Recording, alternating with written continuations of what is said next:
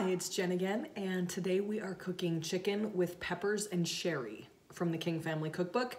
This recipe hails from the kitchen of Lorette Walton, cute little freckle-faced Lorette, one of the cute little king kitties. And I've been pretty happy with the recipes that we've cooked from her kitchen, so this should be delicious. 4 to 6 boneless chicken breasts. We're gonna toss those in a skillet with some butter, with some Lowry's and some pepper. And it looks like salt, pepper, and Lowry's. I think Lowry's kind of is the salt, so I'm not gonna put extra salt on it, but we've got our butter getting melted in the skillet, and we're gonna go ahead and get the chicken started. Should be tasty. All right, so here is our chicken with our butter and our Lowry's and our pepper.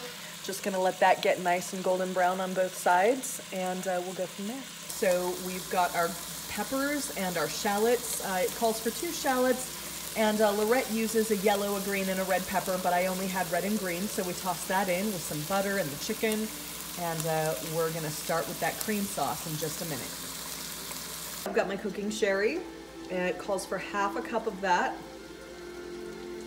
We're gonna go dump that in, cover, and let simmer for like 5 minutes. We've taken the chicken out of our sherry, peppers, shallots, butter mixture. Here it is. Smells amazing. What we're gonna do now is we're gonna add 1 cup of cream to the rest of that mixture, and we're gonna let it cook down. So it's looking so good. Put my cream in. We're gonna get it all stirred up and let it cook down. Ooh, doesn't that look good? I just spilled massively. Did you taste it? Mm-hmm. Is it good? Yeah. Okay, I'm pretty excited. Let's plate up. Okay, we're ready. You ready? Here we go.